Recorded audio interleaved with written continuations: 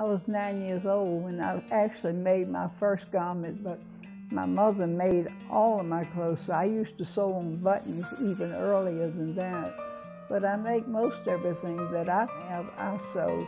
I make my clothes. When I was in high school, I made most everything that I wore.